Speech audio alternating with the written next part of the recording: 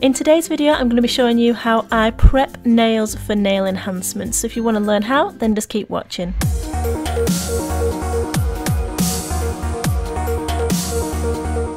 So these are my mummy's nails. She got a little paper cut or whatever she did there. Oof, looks painful, but yeah, I'm going to go ahead and prep them for acrylic application, and I'm going to take you guys along with the steps of the prep that I follow every single time with every single client. And I have had people's and clients' nails last up to 9 weeks, which is freaking bomb.com. So this is my natural nail prep. I've gone ahead and I've already pushed back the cuticles. Missed out that step, I forgot to film it, but yeah, push back the cuticles, pretty simple thing to do. Just use a regular cuticle pusher and push them back. Don't be too harsh, don't press down too harsh, because then you can cause ridges in the nail, and we don't want that. So then I go ahead and I come in with my cuticle bit. Now I will leave all the links for the bits in the description box down below, so you can go ahead and check those out. And I'm basically just going around the cuticle area where we would have lots of dead skin and things like that have grown onto the nail plate, and I'm just going around and making sure to cleanse right close to the cuticle.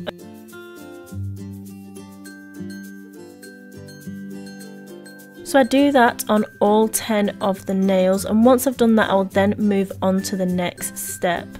Now for the next step I do go ahead and start prepping with my Efile, but please note I don't do this for every client. I'll just sort of like, I don't know, whatever I'm feeling like that day I will do.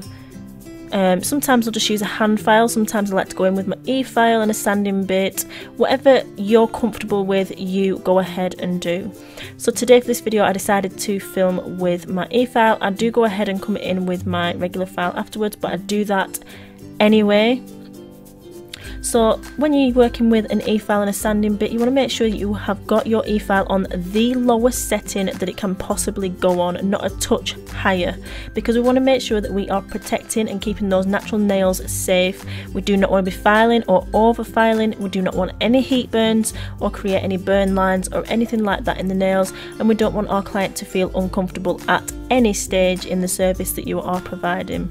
So basically you're going to come ahead, we're not applying any pressure whatsoever, and we're basically going to be tickling the nail. We're brushing extremely lightly, no pressure at all, and we're just going over. And can you see how it just sort of dulls the nail and removes any of the extra skin that we haven't removed off the rest of the nail plate with the cuticle bit. So it just removes that, and then we can get even closer into the cuticle area and around the side walls, making sure that we are really thoroughly prepping the nail. This is also great for like once you've got really good at it in practice, it just sort of cuts down the prep time immensely. So if you can master it, it is absolutely fantastic to know how to do. But if you can't, don't be like unhappy about it. I've prepped with a regular nail file for ages, literally like years. I still mainly just use a regular nail file, but I just kind of thought I'd add this in here as well to show you guys sort of like other methods and alternatives as well. So I'll go ahead and I'll do that on all 10 nails, making sure that I get as close as I can to the cuticle area.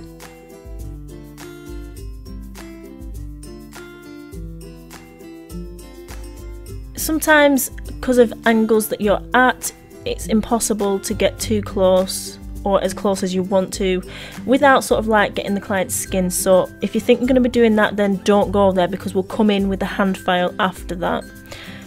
I'll leave any labels or anything or any diagrams on the screen for you guys to look at if I think it's going to be helpful or informational stuff, you know what I'm saying.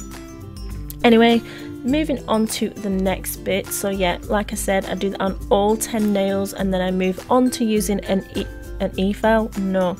Then I move on to using a regular hand file. Now this hand file that I'm using is 100-180 grit, and it's just one of the zebra files. I think it's a diamond or rhombus shape, I cannot remember for the life of me. But yes, I ordered them in bulk and they are absolutely fantastic. I might do a supply or best buys for nails that like are a must video kind of thing, so if you want to know that, then please let me know. But anyway, so I'm just coming in with my hand file, and can you see I'm going up and down the side walls around the cuticle area, or just any bits that I feel like I may not have thoroughly got with my Efile.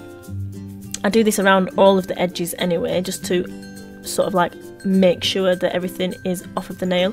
I'm not applying too much pressure, if anything at all really. I'm just literally brushing across the nail. This just makes sure that we have completely got rid of anything, any dead skin, dry skin, anything basically off the nail plate. And I also sort of use it to not to push the cuticles back as well, but it sort of helps just that little bit more. Do you know what I mean? So you can push it up into the cuticles, not hurting or not like hard or anything like that. But yeah, once I've done that, I will then go ahead and cleanse the nails. I use NSI's Pure Plus, or you can just use rubbing alcohol or just any sanitizer of your choice, and I'll come in with, this is meant to be a lint-free wipe, but can you see some little hairs down there on the little finger?